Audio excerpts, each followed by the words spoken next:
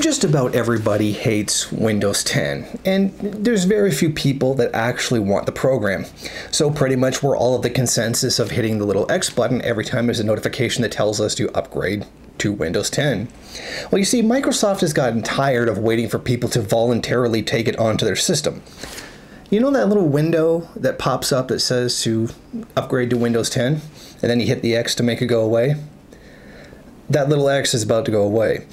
Microsoft is going to be getting rid of that option, so that window that pops up telling you to upgrade to Windows 10 will become permanent, something that you're not going to be able to get rid of once it pops up.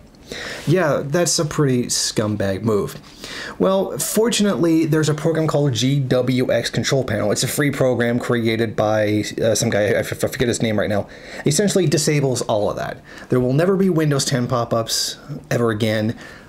It will prevent it from coming up that time where it's going to become permanent. I don't know exactly when that's going to happen, but I would seriously suggest installing this program right away just to prevent any chance of that happening, because that would drive me absolutely insane. Now, this is a part of the exactly what we would expect from Microsoft, to try to force people to take a program, to install a program that's very clearly got backdoor stuff for the NSA.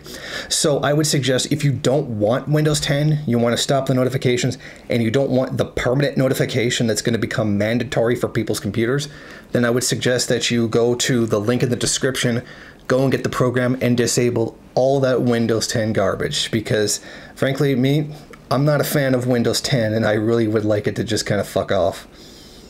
Thank you for watching. Why don't you go ahead, rate, comment, subscribe, and share on various social media. And if you want, you can head over to my Patreon page and show your support.